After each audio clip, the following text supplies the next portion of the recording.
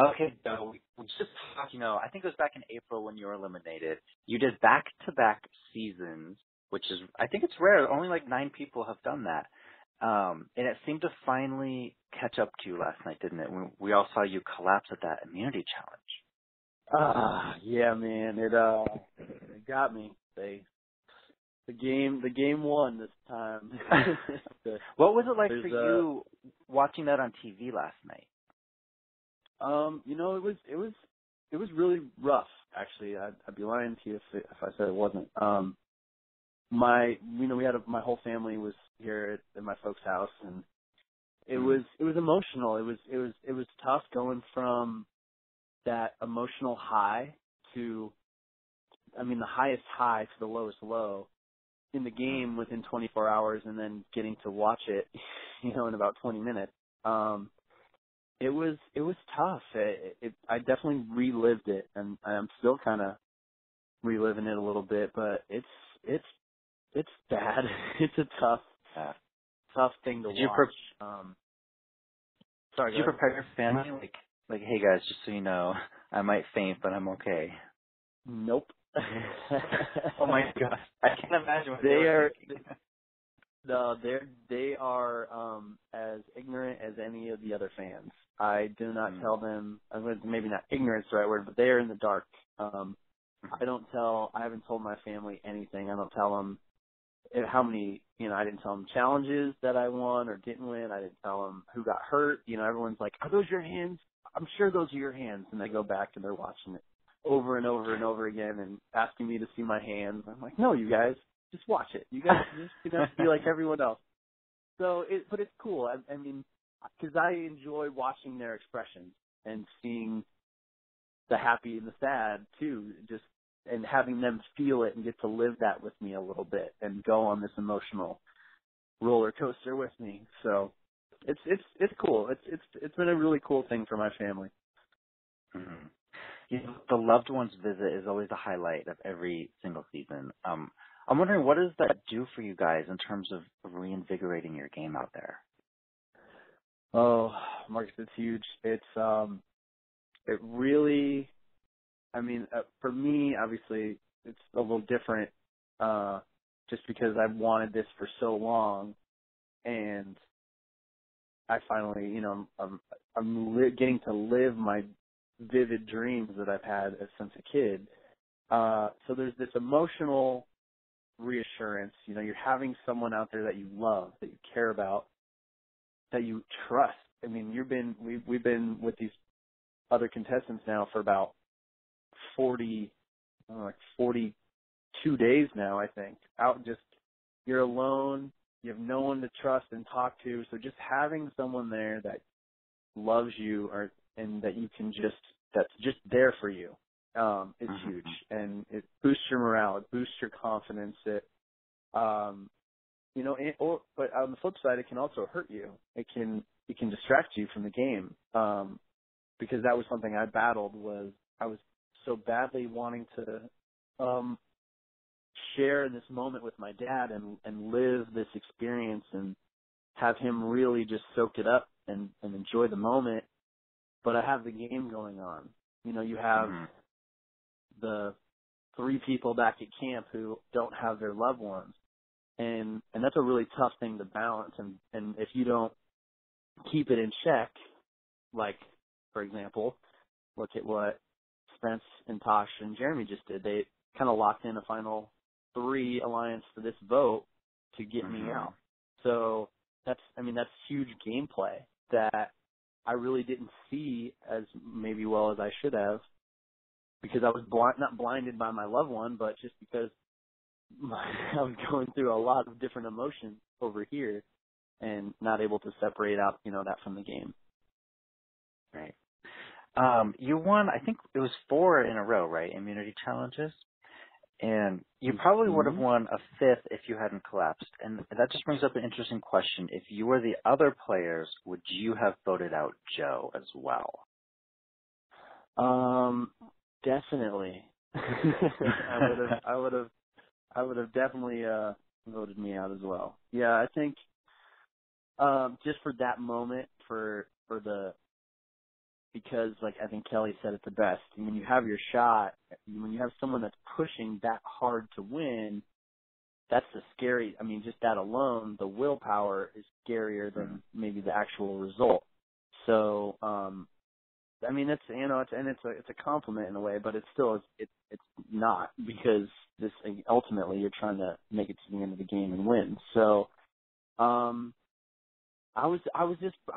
didn't, you know, me and Keith are just competitors. We liked to push each other. We didn't want, it was not to say it's like this little father-son, you know, thing, but I really did. I love and respect Keith to death, and that's one thing that I loved about him, was he made me a better competitor. You know, he pushed me to play harder. So, so yeah, I mean, you know, everything's a double-edged sword. You know, if I don't compete, then people say, well, you went out there and you didn't compete and you weren't trying your hardest. Well, yeah, but if I do go out there and try my hardest, I might not win because I'm not trying my hardest, or I'm not. It's not strategically in my best benefit. So, you know, right, all about perception and how you look at it. And speaking of Keith, he is a great physical competitor, but he's not really playing a strategic game, at least not what we're seeing. Is he kind of floating along, just getting in the right alliances, you think? Well, I'll flip it on you. So, in his first season, he, quote unquote, didn't really play a very strategic game. And how far did he get? It was the final, 4? He made the 4. So, if that is his strategy, to not play strategy, is that a strategy? I love it. I mean, I'm just like, in the kind of obtuse, because in the beginning, I think he says, you know, I made the Final 4. I don't have to do a lot, maybe tweak a little bit, but I'm pretty much going to do the same thing. And that's Keith's game. He isn't a threat because he's not this big strategizer, but that gets him really far in the game, and that is a strategy.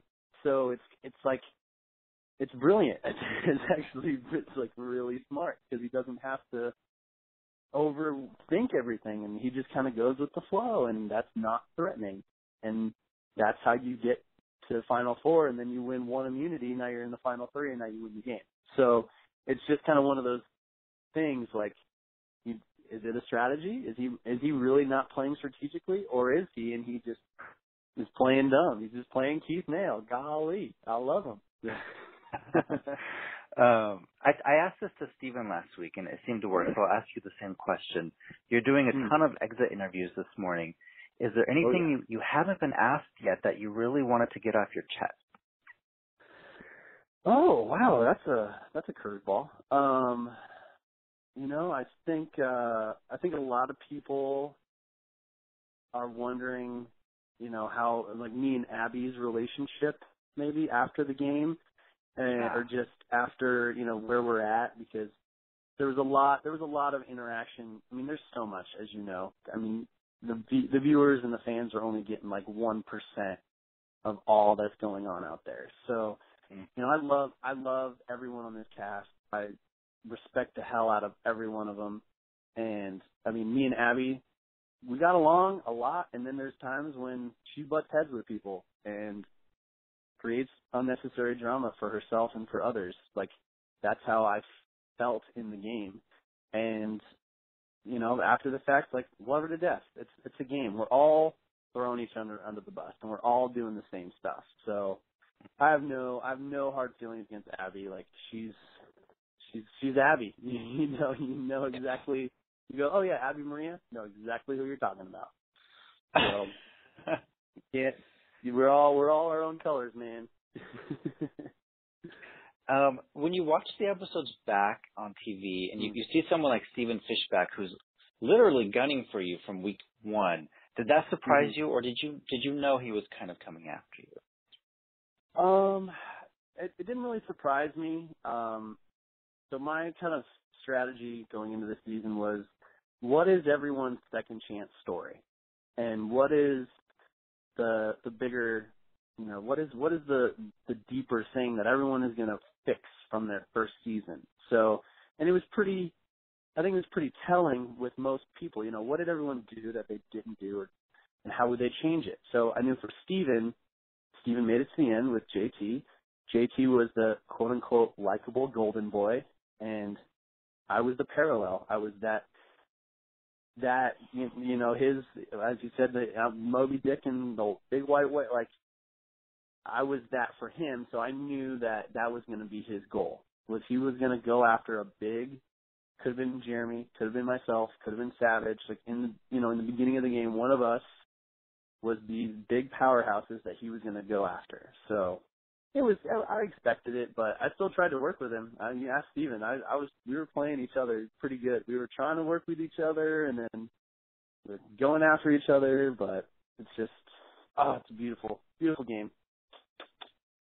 Well, thanks so much. I have to run to other interviews. It was great watching you again, and if you could come back for a third season, would you do it? Woof! Third one?